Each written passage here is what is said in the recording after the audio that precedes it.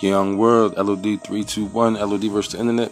I did a video the other day talking about how YouTube has used the content creators to push certain types of ideas and ideology to only be able to come back and use it against everybody at a later time. Basically using people to be part of their plot without actually, you know what I mean, like recruiting them personally, using you for their cause unknowingly, basically is what I'm saying.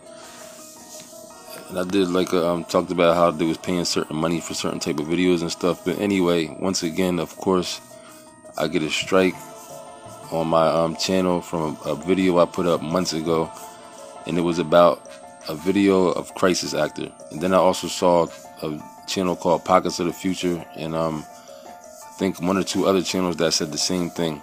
So apparently from here on out, don't use the word Crisis Actor on your video on the title.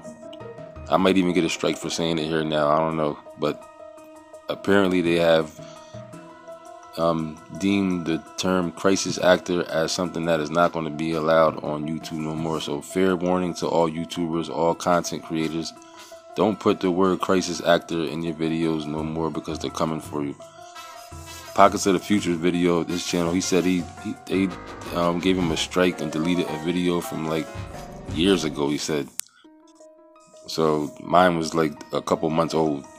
So just know, anybody, any YouTube creators, content creators, don't use the term crisis actor no more, because they're coming for your ass.